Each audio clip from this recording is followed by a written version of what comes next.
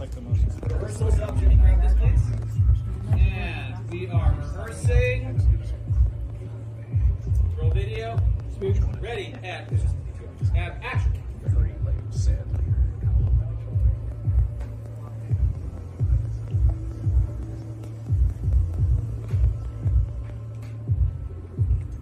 And we cut on rehearsal. You know, one of the main reasons why I'm really excited about the Netflix era of WWE is because they are really uncensored. They're allowed to do things that the networks couldn't allow them to do.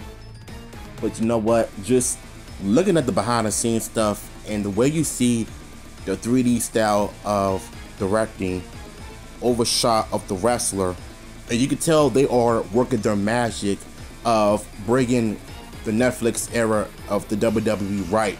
Triple H posted this on Twitter, so I had to, to download the video.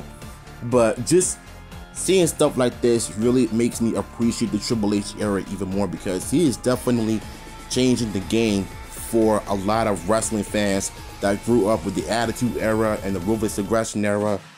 But as far as the PG era, that was one of the worst eras of wrestling in my honest opinion. But despite all of that, Triple H made WWE great again. And you know what? I'm excited to see what Raw has in stores for us, because Raw and Netflix are about to change the game. And thanks to clips like this, we're all excited.